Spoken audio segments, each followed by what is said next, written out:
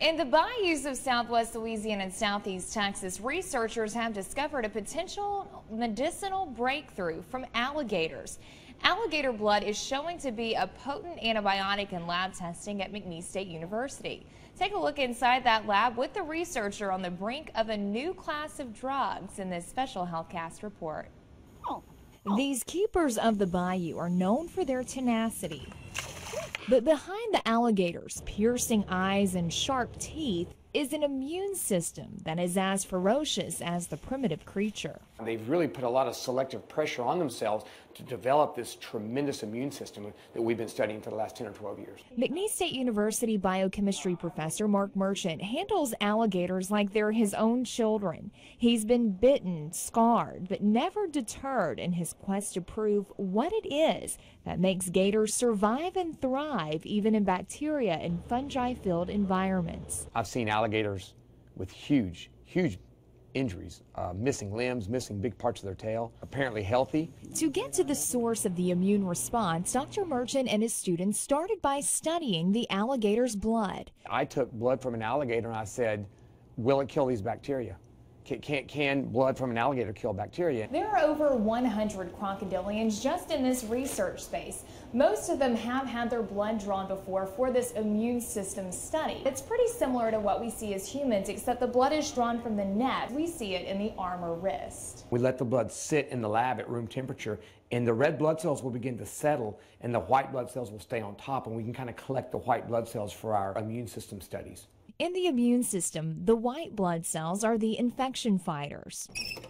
For this experiment, Dr. Merchant isolated the gator's white blood cells and extracted the active proteins. We found that the alligator white blood cells are making these tiny little proteins that have tremendous antibacterial and antifungal activity.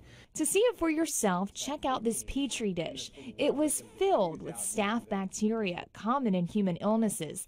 Then a well was created in the dish for alligator blood. Wherever the alligator white blood cell proteins are, the bacteria are dead. You can see around here we have a lot of bacterial growth, but in the middle we have what we call a zone of inhibition. We don't put too much. Grad student Nino Falcone has been a research partner with Dr. Merchant for the past 5 years. He says we're at a health crossroads as current antibiotics become less effective. Bacteria are coming back and are becoming resistant to new antibiotics and all that, so we need to discover new things. The gator blood has shown it can kill E. coli, salmonella, strep, and staph infections, even a strain of HIV.